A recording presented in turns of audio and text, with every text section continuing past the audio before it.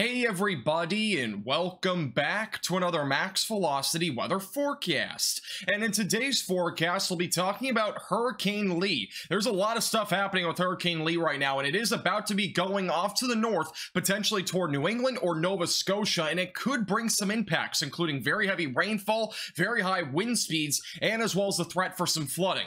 I'll be giving you the latest breakdown on all the threats across the entire east coast of the United States, and as well as into Nova Scotia. But let's first begin with what Hurricane Lee looks like on the infrared imagery today, and we actually have a pretty interesting storm right now brewing. Obviously, it is a Category 3 hurricane. At one point, Hurricane Lee was a Category 5 hurricane. After a few days, it weakened to a Category 2, and it's been weakening overall, but it is starting to re-strengthen just a little bit as it is entering a bit more of a favorable environment with a lot less wind shear. As of right now, the eye of this is located well off to the north of the Lesser Antilles. It's still out to sea. There's not really any land being impacted right now by Hurricane Lee, but it's about to take a turn off to the north over the next 48 hours, and once that happens, this will be going off toward areas like New England and Nova Scotia, and those areas very well could be impacted. Notice the eye that's forming right now as of this afternoon. We do have an eye that's now developing, and that is just kind of giving you the idea that this is re-intensifying right now. It's just over a Category 3 level, so we're at 115 mile per hour wind speeds.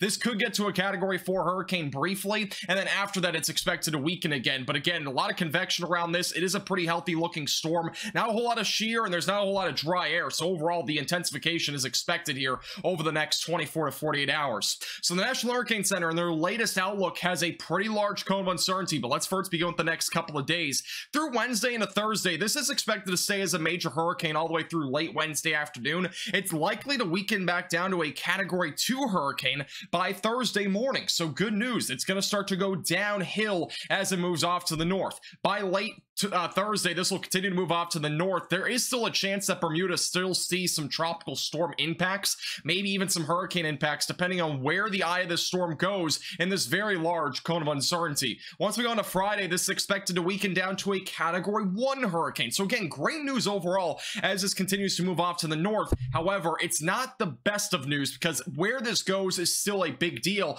because that wind field will actually be stretching out as it moves off to the north. So if the eye of the storm even stays this far away from New England, we will still see wind gusts on the east coast of New England as high as 70 to 80 miles per hour, which is obviously very concerning because one, it's going to bring an increased wind speed to the coastline, so there could even be a little bit of tree damage and power lines down, but that'll also increase the threat for some storm surge, which is obviously another large concern, especially if you're back near Nova Scotia, but that should stay down to a minimum. We'll talk about more than that later in this forecast. But as it moves off to the north, notice this very large cone of uncertainty that we have. It stretches from New England all the way back through Nova Scotia, and this is the area that we could see a landfall in. So if you're anywhere in New England, you still have to be alert about this because there is still a chance that this makes a landfall near the southeast part of New England, near Cape Cod or southeast Massachusetts, possibly Rhode Island. Those areas have to be on alert for a direct landfall, but even if you're anywhere in New England, still watch this very closely. Now, if you're back down through the coastline from New Jersey and New York back through Florida, there's no expected landfall here, and there's really not going to be a whole lot of impacts inland.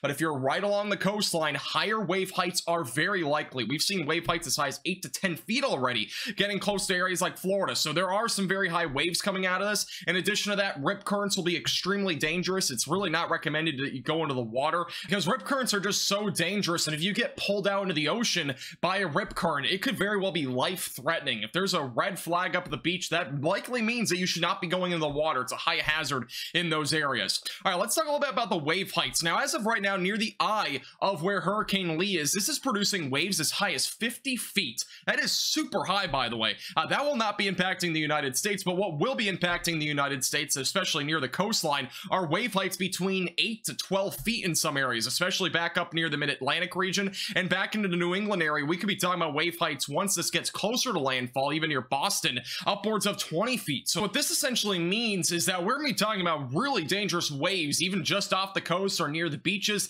which could also make it very dangerous if you're anywhere near water. In addition to that, there could even be some storm surge since we will have some strong winds coming out of the east. We'll be watching that development very closely, though, as we get closer, because again, we don't have an official storm surge forecast yet from the National Hurricane Center. Before I show you the most likely area where Hurricane Lee will make landfall in parts of the Northeast or Nova Scotia, I do want to talk a little bit more about the water temperatures, because this is a very interesting development here over the past few days. Now, where Lee is right now, the water temperatures are approximately 29 degrees Celsius, which is well over 80 degrees. That's plenty warm for hurricanes. Now, once this moves off to the north, we actually have a patch of cooler water temperatures that is just off to the north of this. Now, this you might think is very normal since we're so far off to the north, but the reason why it's a little bit cooler, like 27 degrees Celsius, for example, it's even a little bit cooler in some spots, is because of what we've seen over the past few weeks with Idalia that's moved through the Atlantic Ocean, Franklin. Those have actually cooled down the water temperatures, because essentially what it does is rise colder water from below the surface of the seawater. It actually goes up, and that will start to filter in some cooler water temperatures. So that's what's happening over there, and it's kind of an interesting development, because that could actually weaken this a little bit quicker as well, from that category 3 stage it's at right now to a category 2, category 1, eventually maybe even a tropical storm once it makes landfall somewhere up here in the Northeast. But it still looks likely this will make landfall either as a low-end category 1 hurricane or perhaps a strong tropical storm. Now, when we're talking about the overall computer models here, we're going to show you a bunch of different ones, but these are the spaghetti models, and the most recent guidance here from various computer models have two different situations. One of which is that it goes toward Nova Scotia. This would still bring some impacts, especially to Maine. That is where we could definitely see some impacts there. But we also have a couple of computer models that are starting to still show this going toward maybe Cape Cod, Massachusetts, or even southern Maine. So obviously there's still some uncertainty. That's what this basically means. If we look at some of the ensembles as well, this is another little run here. There's only one computer model that's an outlier here that brings it toward, like, you know, Long Island, New York, for example. The rest of which are bringing this toward Nova Scotia or even perhaps Maine. So it looks very likely that this will make landfall either in Nova Scotia or perhaps in New England. And if it made landfall in New England, it would either be Cape Cod or Maine. That's my thinking on this at this point. And then once we look at more of the ensembles, again, notice there are still multiple computer models that show different things. There's like a couple outlier models, like this one that brings it toward New York City. I don't think that's happening. There's a couple other computer models that bring this toward Cape Cod, and then again, the majority of them are still bringing this either toward Maine or Nova Scotia. So as of right now, basically what we can gather from this is that it's very likely that this will actually be going toward Nova Scotia. It could still go toward New England, though. I would say it's about a 25% chance that there's a landfall in New England or in the Northeast, and then about a 75% chance that this makes landfall in Nova Scotia or elsewhere in Canada. That's my thinking as of right now. Again, it is subject to change, and this is all based really on what the National Hurricane Center has for us as of right now. The track is more likely than not going to go toward Nova Scotia, but there is still that low chance it does go toward New England. Regardless, we are still talking about some impacts, especially in New England. Here's the model guidance on the different intensities over the next several days.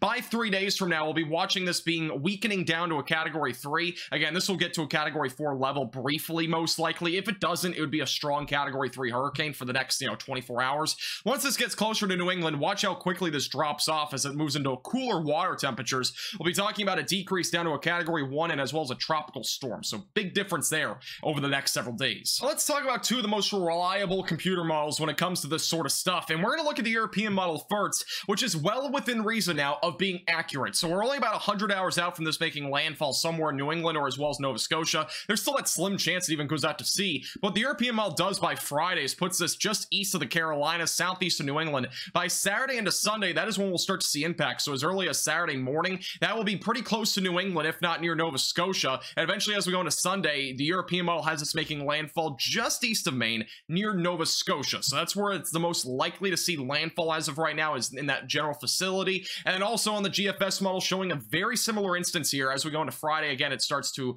weaken out as it moves off to the north, still producing those some really high waves, and as well as a lot of rainfall. And then the GFS model actually makes this have a landfall as well near Nova Scotia, pretty much in the same area as the GFS. The only difference is it does wobble a little bit near New England, so it kind of goes a little bit left and then it turns back to the right.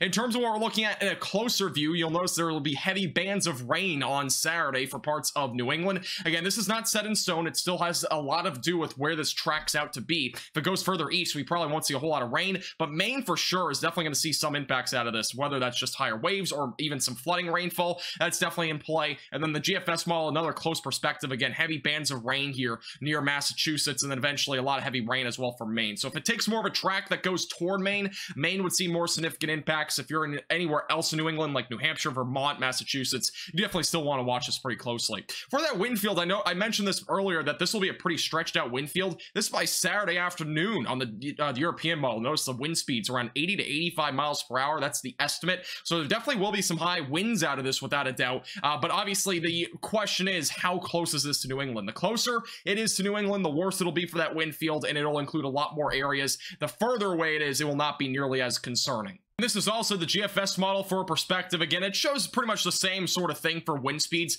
It would be the highest right along the coastline, so power outage is definitely possible. But again, there are still multiple days until we get here, so we'll keep you posted with the latest. But now New England is officially in that cone of uncertainty, so we are going to definitely still watch this very closely as it continues to move off to the west and eventually turns off to the north. Thank you so much for watching. Make sure to hit the like button down below and subscribe if you've not already.